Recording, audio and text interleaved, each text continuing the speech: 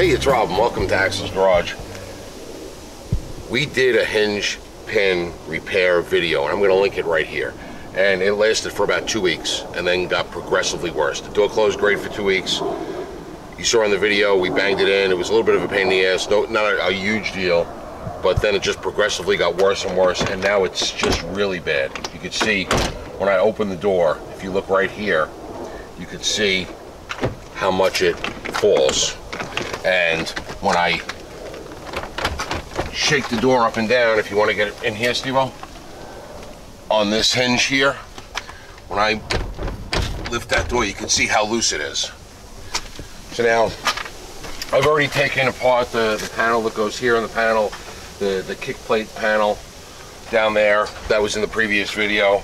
And I'm just going to disconnect the wires that go to the door so that we can take this door off, and we're going to try a different hinge pin repair kit. So what we did the last time, so previously we used a kit that just it was a hinge pins and bushings, and it was the kind that you put in with a C-clip and you hold it in with a C-clip, and that seemed to be the easiest way and the way most people did it. But apparently something's wrong, and we're not going to really know until we start taking it off. It almost looks as if the C-clips for the top hinge pin on both the top hinge and the lower hinge are gone, and they're not there anymore. Now I don't remember if were there not C-clips on those. I don't remember from the previous video. Either way, those top hinge pins seem to be moving around, and it's just not working. So we bought a different kit that comes with the brackets. We didn't replace the brackets the last time. I don't know if you need to replace the brackets or not when you really have a serious problem, but we bought the one that instead of being retained by a C-clip at the bottom of the stud, it's got a nylon lock nut on it. Now the reason why they use a nylon lock nut is so that when you're opening and closing the door and these things spin, this doesn't eventually back its way off. And I think this might be a better alternative, because even when we add the new bushings and we get it in there, if there is still a little bit of slop, we can tighten it a little bit more, and that might take up some of that slop and it might not move around as much. All right, so now what I could do is I could fish in there and disconnect the wires that have to come out with the door, with getting the door off, and that's the first step. Now, I don't remember exactly how we did this the first time around. From out here. Yeah, so you just pull the rubber off with your hand, and then you got this guy here, this plastic guy, and you can see there's these tabs, and you gotta pry those tabs back. I need like a little pocket screwdriver to pry those tabs back. In here, see, you just push one of them back with a little screwdriver, and now you got the tabs, and now you can look back here and figure out what wire. So this wire going down to here,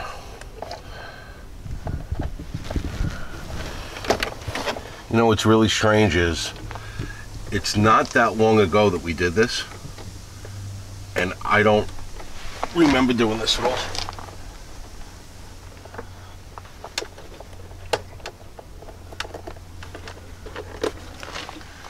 I don't remember which wires we took out. So this one goes up in here. It's this one right here. This one, and it's this one right here. Okay. Now,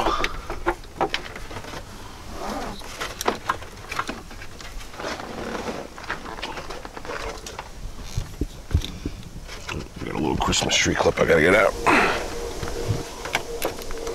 Alright, so pop that Christmas tree out, little Christmas tree clip, and you should be able to finagle these wires. So this and this is the wires that have to come back through. So you just fish them through as gently as you can.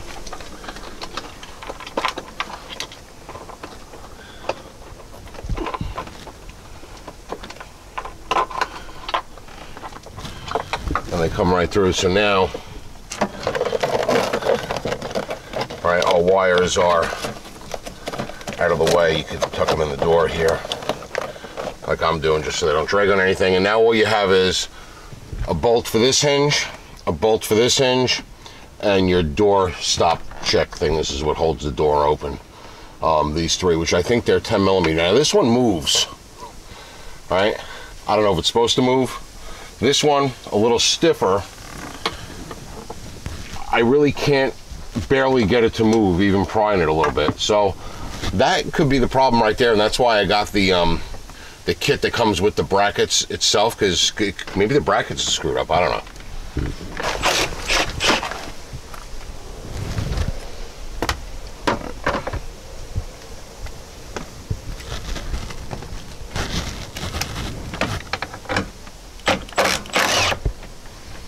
These are 10 millimeter bolt heads on all three of them.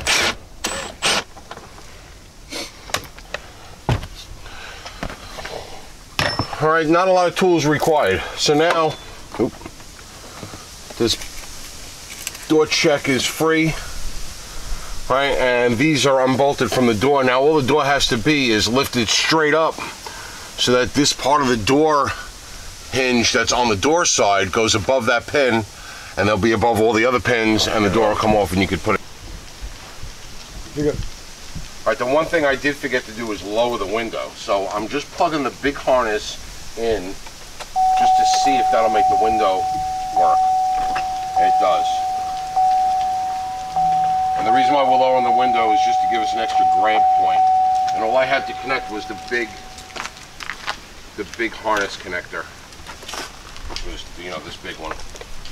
I don't know what the other ones do or don't do, but apparently plugging that big one in is enough to get this door up. Now, sometimes it's real tough. You really can't grab from here to lift the door up. So you can grab from the door frame, but we have a plastic deflector on there, so you got to be careful you don't rip that off. Big Steve-O here. Big Steve-O does a squat and grabs the bottom of the door and brings it straight up, and I go from here and here and just hold it a little bit. We should be able to do it with no problem. Ready? Straight up? Yep. Okay, now move it away from the bar. Okay, let's bring it right over here.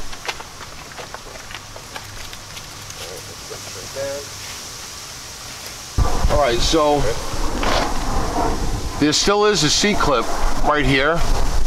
There's a C-clip right here, so the C-clips didn't fall out like it looked. But look how sloppy they got,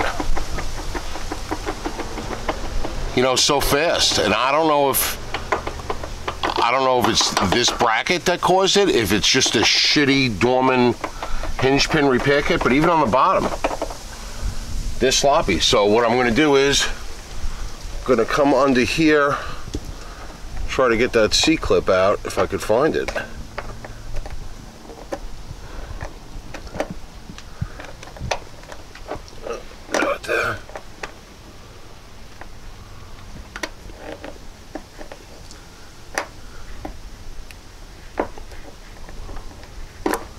Alright, you get the C-clip out.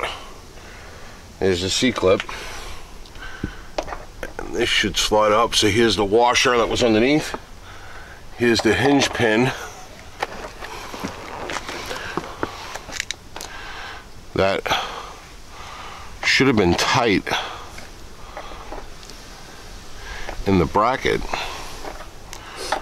And I'm going to do the same thing for the top, so we could take it apart together and take a look at it.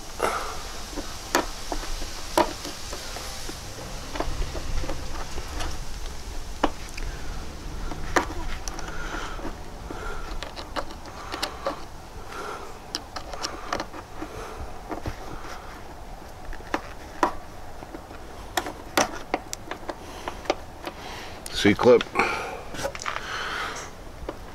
The bottom doesn't have a washer. Alright, so this one popped up. This one popped up. These are the way they went in the car. Alright, now this comes right off like that.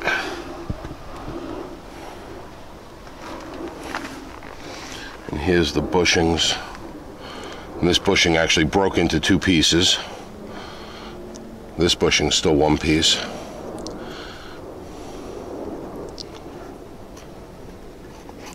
Doesn't even want to come out.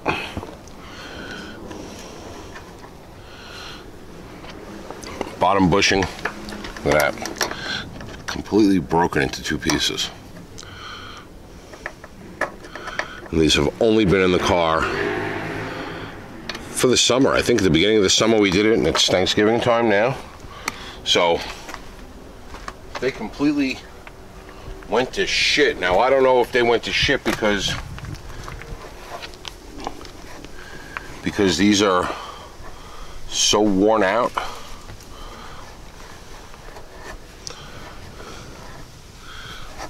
I have no idea. All right, so here's the new bracket, which it's got a small hole at the top and a big hole at the bottom. This bracket, small hole at the top, big hole at the bottom. So the brackets look pretty similar.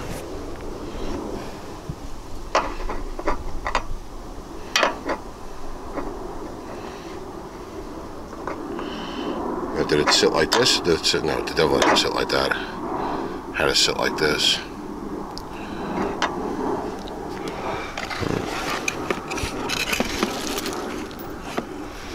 So now on the original one, it looked like the knurled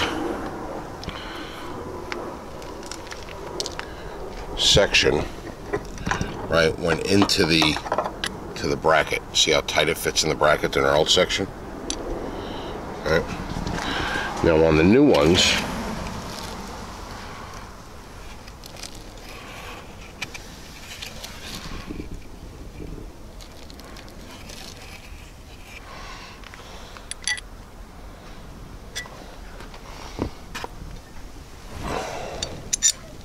that knurled section doesn't fit in there tight.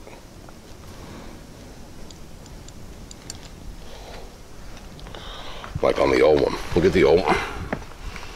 I take the old pin, slide it in. Oh no, it's about the same. So this is the upper one, and it's a little sloppy. But if I take the factory one, factory bracket, that knurled section fits in there nice and tight.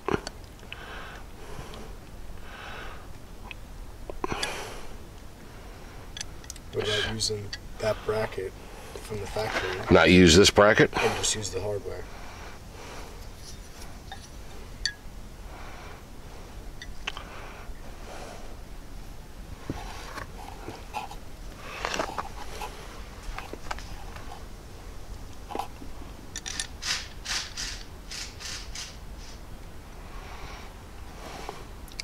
I see what you're saying.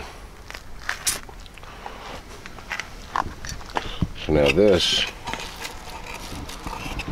right, this one should go in there. It goes in there nice.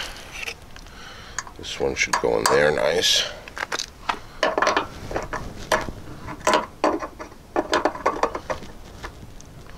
This is supposed to go like this.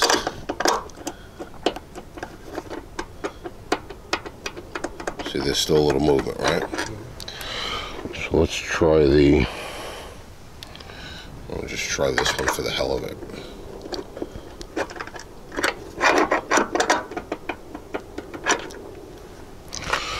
A bit of play. Let's take the original bracket.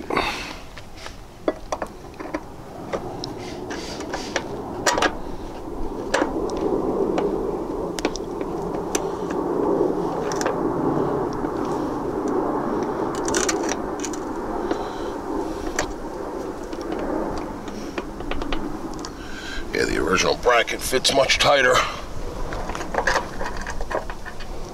Right. Yeah, that fits much tighter. I like the original bracket idea. Now what about the bottom one? Bottom one. Yeah, that fits nice and tight also. Let's see how the bottom one fits in this one. Loose. Right?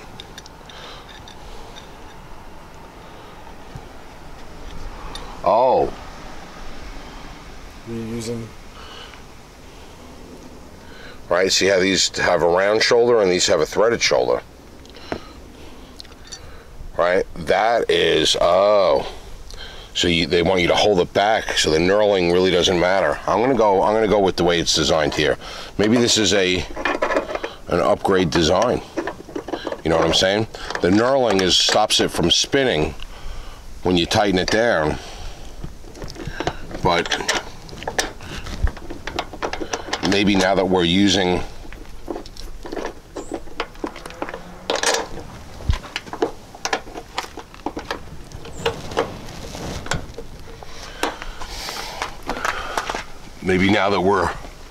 we're using a different design, maybe it's supposed to go that way. So let's go with the way they want it to go. I bet we'll be doing this in another... You think so? It could be. Let me see what size that is. Get a wrench for that.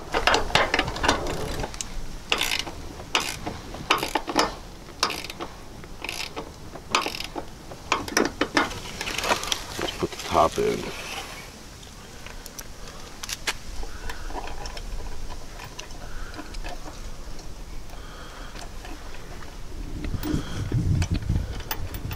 And maybe it is, you know, like a slightly different design.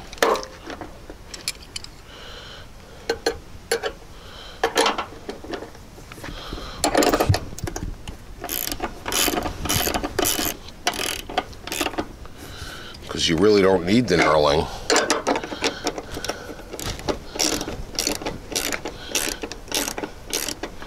Because the knurling just stops it from spinning.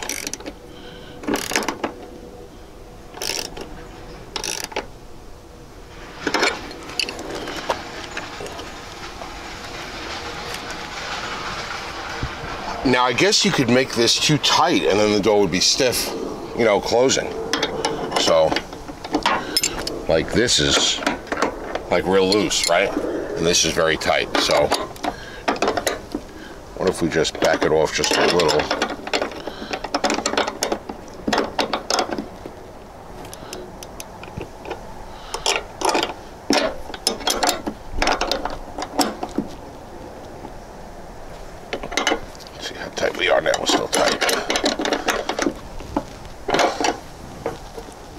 Yeah, but wouldn't that create more room for wobble room?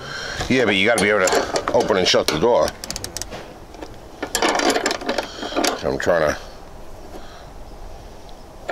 just get a feel.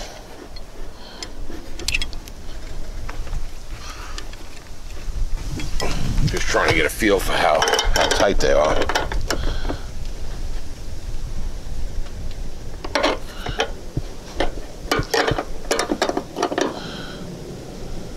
That's pretty tight up top. The bottom can get a little tighter.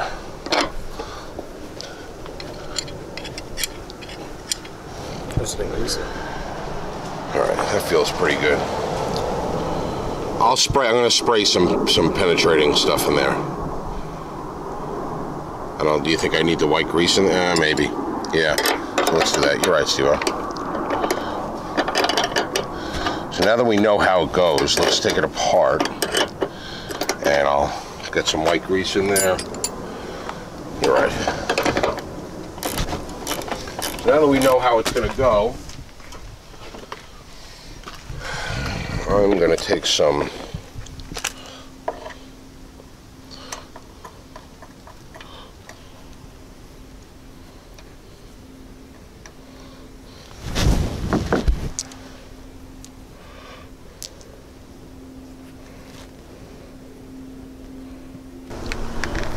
top of the bracket, bottom of this bracket.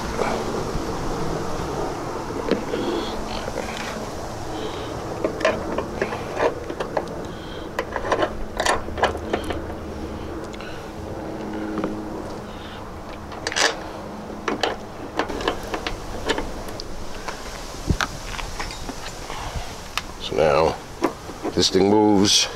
There's not a lot of play in it. Or I really can't feel any play in it. So I'm just gonna, still got a good movement. Still got good movement. Still got good movement, but it's not real tight yet. Starting to feel some drag on the hinge. A little bit more drag. Still easy to open and shut. I just want a little extra drag. Getting better.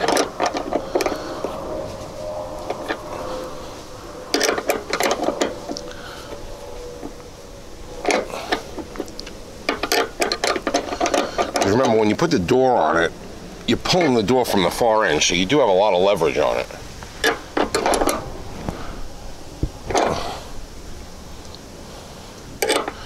Feeling good.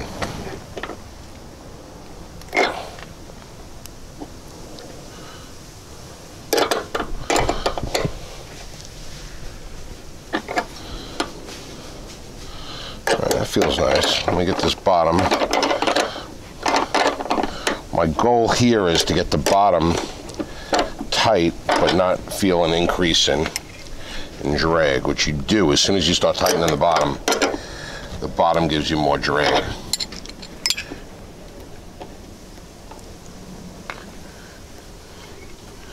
A little more.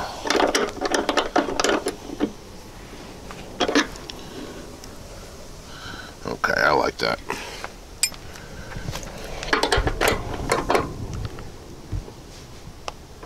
So that top is really tight compared to the bottom. I guess the bottom really controls how much drag there is, because the bottom is not nearly as tight as the top. Okay, and now we're just going to repeat this same process on the bottom. All right, so we got them in. They're stiff. They're in there nice and stiff. Top one, bottom one. I think the stiffness is going to help a little bit. We'll see. I think there's plenty of leverage because you're shutting and opening the door from here to move those hinges even when they're stiff. I don't think they need to be flopping around so easily. Spread the door the same way we did it.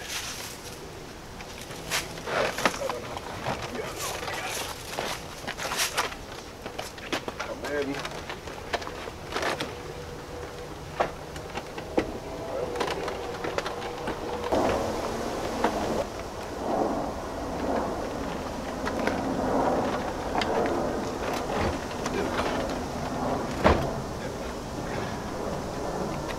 That's the hardest part.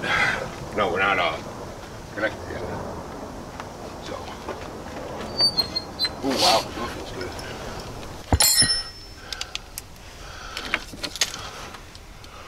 Bracket one now.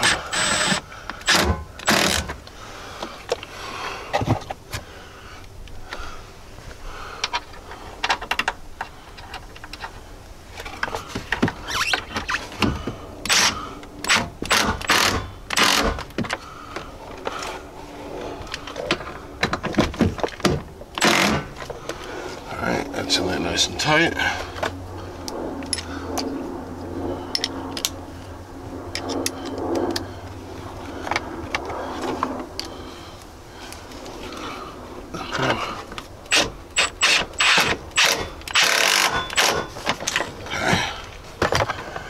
That's in there good. All right, so the door is not too stiff, and I made them tighter than I think you should probably have to make them. And the door is definitely not too stiff. Let me fish those wires through and we can actually test how the door closes before we button everything up.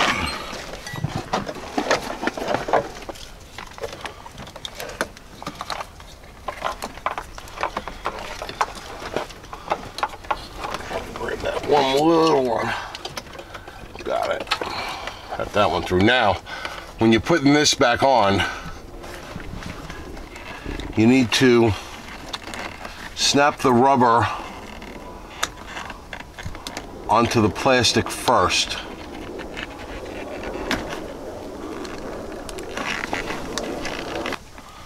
You got to get this lip under this, like that. And then work your way around.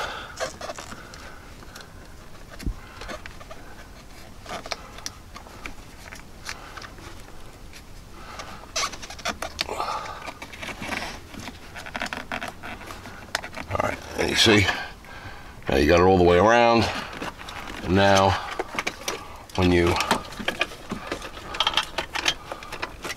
push it through, all you need to do now is push it in, and those two little clips that we hit with the screwdriver to get it out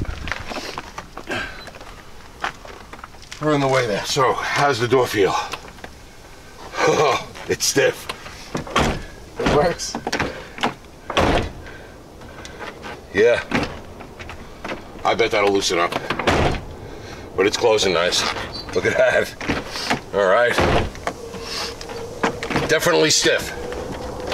All right. I think it'll loosen up. But it's definitely a lot stiffer than it was. Because like I said, I probably made it a little too tight.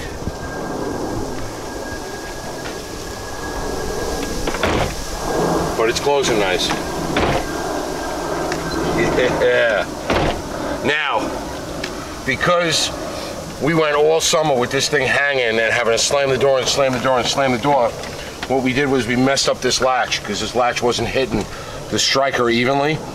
This latch controls your dome light and tells the vehicle whether the door's ajar or not, so we were constantly getting the door ajar even when the door was shut, and the dome light, so we had to use the override to keep the dome light off. But oh wow, I am really happy now.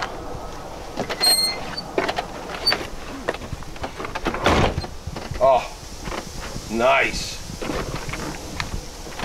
So this is definitely working the way it should.